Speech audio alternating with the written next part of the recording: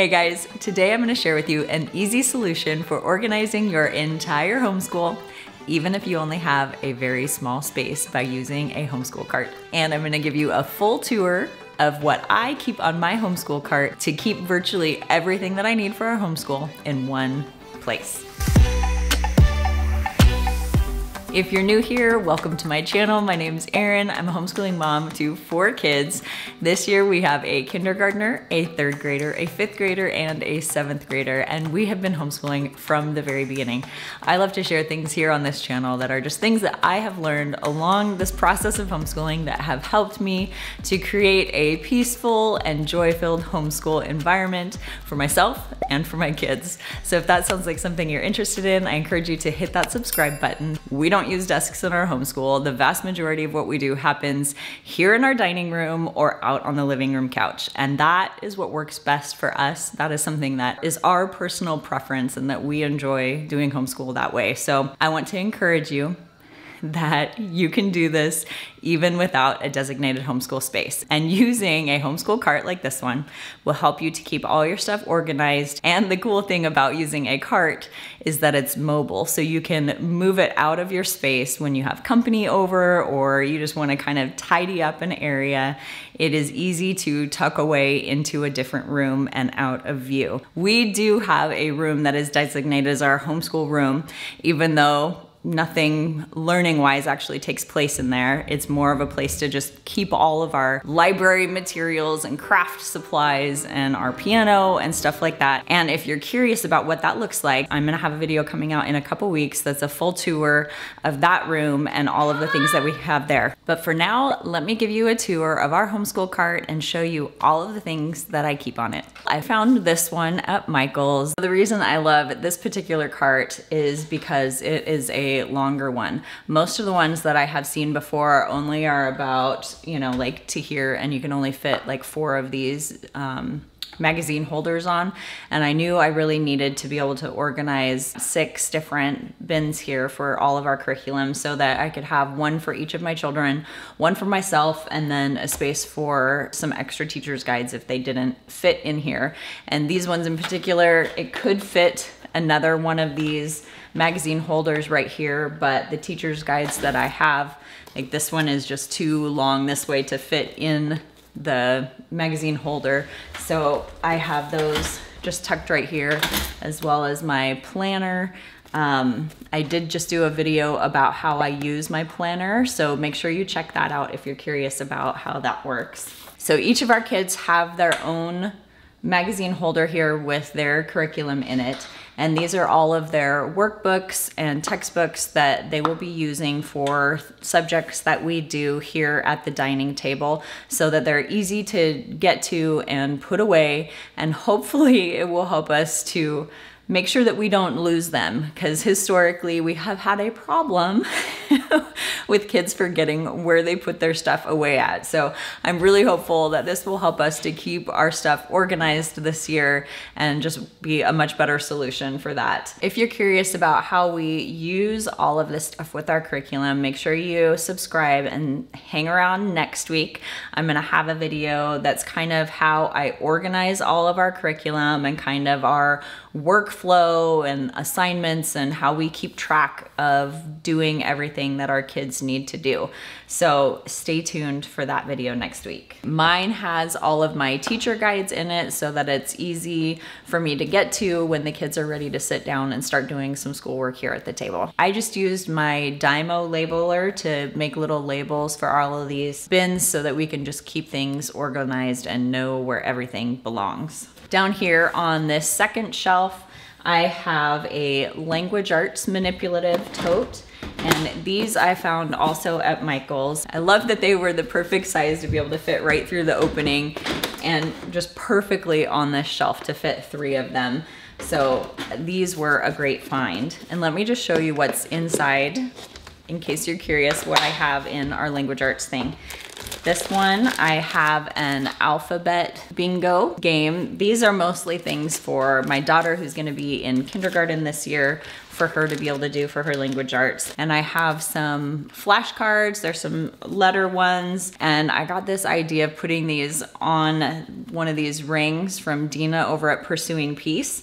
I just hole punched all of these cards and put them on the ring so she can go through easily and work on her letters and the letter sounds.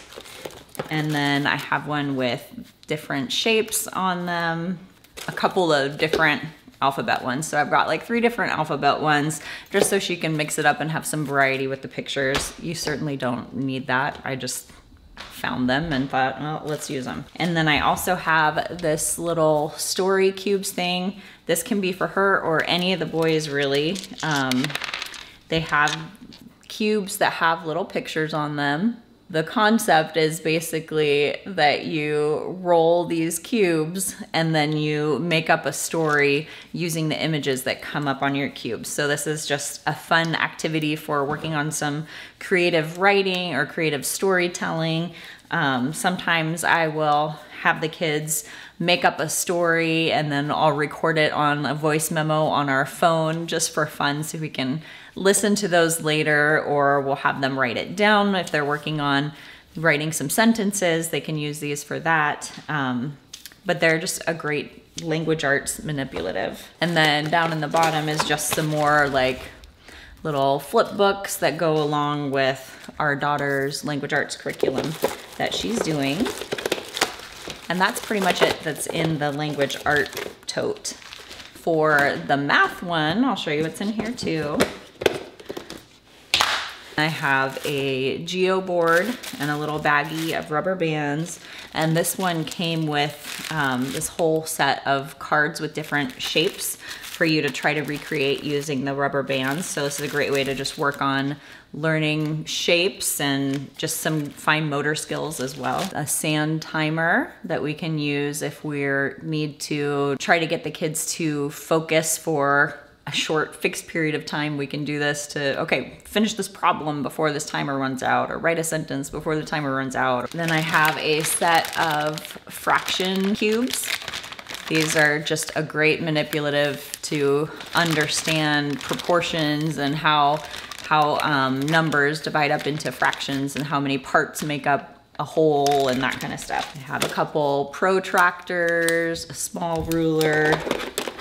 We have some calculators and one of these compasses. I have one of these learning wrap-ups things. These I got from Usborne, and this one is a division one. So you take the string and you start right here and it says 60, and so every number you're gonna divide by 6. So you do 60 divided by 6 and you find your answer is 10, so you put it there and then you wrap it around to the next one.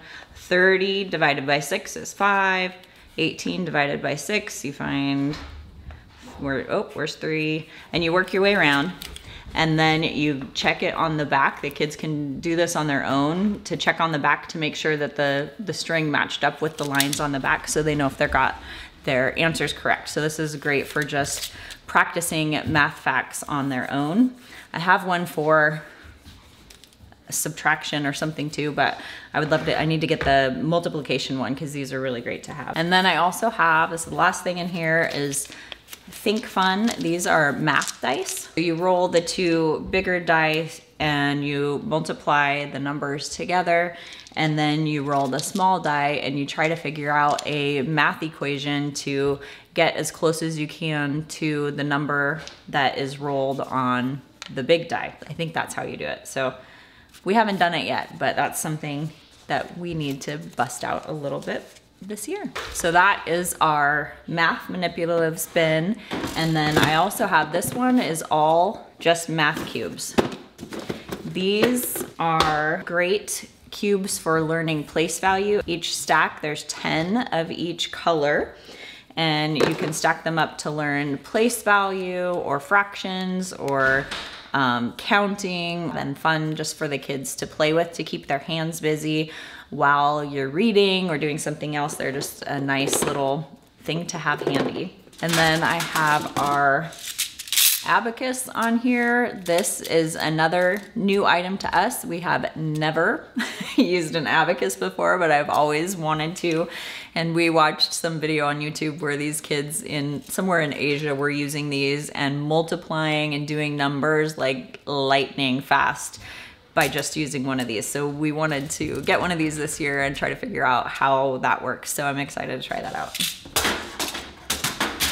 And then I also just have a couple of rulers here handy on the shelf. I just have to tell you too, you really don't have to have a lot of this kind of stuff in order to homeschool. They are certainly fun things to have and helpful things to have, but not a necessity. On the bottom here, I have just a small portable whiteboard. This we can use for my son's all about spelling curriculum that he's working on, or we can use it too just for practicing writing letters or numbers for my daughter, as well as I have here on the bottom shelf this bin that has just a bunch of magnetic letters that a lot of times people have like on their fridge or something like that, but she can use them to put on here to practice spelling words or just matching colors or whatever. It's just a handy thing to have. And I also have in this one our bananagrams game.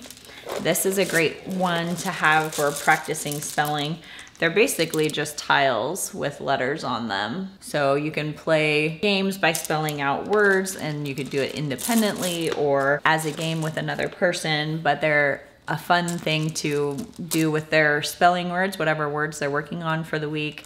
You can have them write them out and then figure out how to make them, you know, crisscross, kind of like a crossword puzzle, utilizing some of the same letters. That's a fun, just different way to mix up some spelling activities. In the back here on the bottom, I also have this bin that has all of our Matthew C number rods. I don't even know what they call them.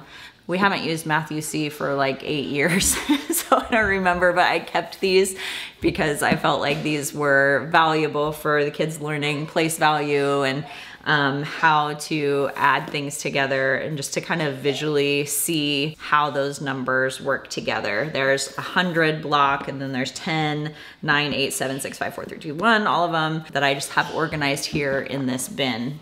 Then my favorite find for this year for the cart is this caddy that I found on Amazon. This is a rotating one. And it also has, you can't really get down into there, but there's a handle in the middle for them to grab onto. But we have some pencils in here and all of our friction colored erasable pens, as well as our markers here. So I love that this we can just grab and set on the middle of the table, and the kids can sit, you know, on any side of the table and be able to spin it around and get what they need while they're doing their schoolwork. And then my son had this idea to put our colored pencils in this old crayon caddy thing that, you know, once the crayons start to break and get smaller, it's hard to reach down in there to get them out, but it's perfect for using for our colored pencils. So we keep that down here too. And then I just have a tape dispenser. This thing is notorious for getting lost in our house, so I'm excited to have a home for it this year. So hopefully we will be better about keeping that there so everyone always knows where they can get tape. And then on the side here, I couldn't find any black hanging little basket things for the cart on Amazon, but I found these. They're just bathroom caddies that have like the 3 dividing things in them. That I found at Fred Meyer. Then I got some command hooks that I just stuck upside down on the back of it so they can hang on the side of the cart. And so here I have our dry erase markers, and here's our wet erase markers for doing our laminated map drills, as well as marking off the kids' school charts and what they're working on. And then I also have down here another one with just a thing of glue and some scissors and some glue sticks. So I like that these, again, are something that I or the kids can just grab and set on the table when they're working on something, and then it can go back and has a place to stay. I hope you enjoyed this little video of our homeschool cart, and hopefully you got some ideas of ways to keep your homeschool organized as well. If you enjoyed this video, please hit that thumbs up button below, and I will see you next time. Thanks for watching.